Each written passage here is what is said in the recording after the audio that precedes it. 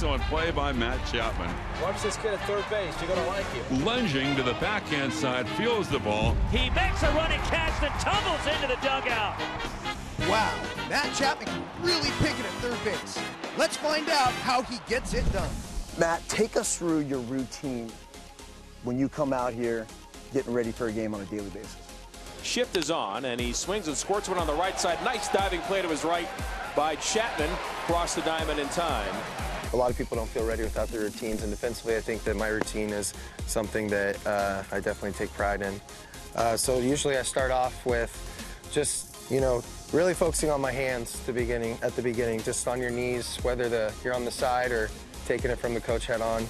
Just working forehand, backhand from your knees, really just working on seeing the ball into your glove and taking the legs out of it and just trying to simplify it, make it as easy as possible, kind of just a warm-up as well. This is what it looks like to field a ground ball. So here, boom, and just really stay in my legs when I'm coming across. I think that when people make a lot of throwing errors is when they come up and their throws tend to sail. So I really have to focus on staying in my leg and keeping my momentum going towards first. 2-0.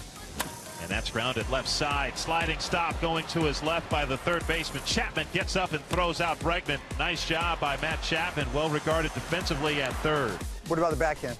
Here, and on the backhand, I like to kind of have my foot as like the timing mechanism on that backhand to help myself remind to stay through it. So on a backhand, it would be boom, boom, come across the first. One of the things I just noticed, you just buried your head where the ball was.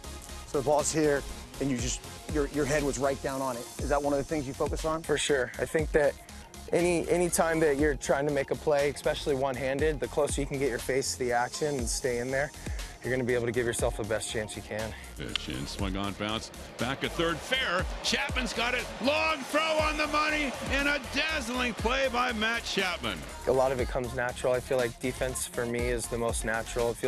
I feel a lot more comfortable out here than I do in the box. Not to say I don't feel comfortable there, but just out here everything seems natural. It seems reactionary. It's like I don't really have to think about it. I love it. Do you ever work on diving plays?